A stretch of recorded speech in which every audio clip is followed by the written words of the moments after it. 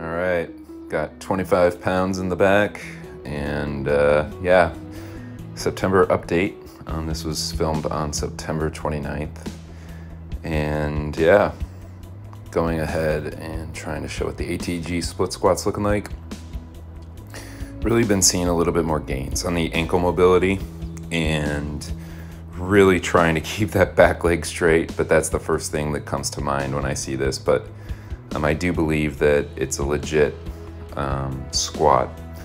I'm currently not signed up for the ATG system, but I've been continuing to do the ATG split squats, the Nordic, as well as the step ups, and I've just been really enjoying continuing to work on those three main movements while doing some other more traditional weightlifting. So it's been a lot of fun continuing this journey, and yeah, I think I might join the ATG system again here in the fall for another 60-day run. So been having a lot of fun, and yeah, thanks for taking a look, and we'll see you here in the next one.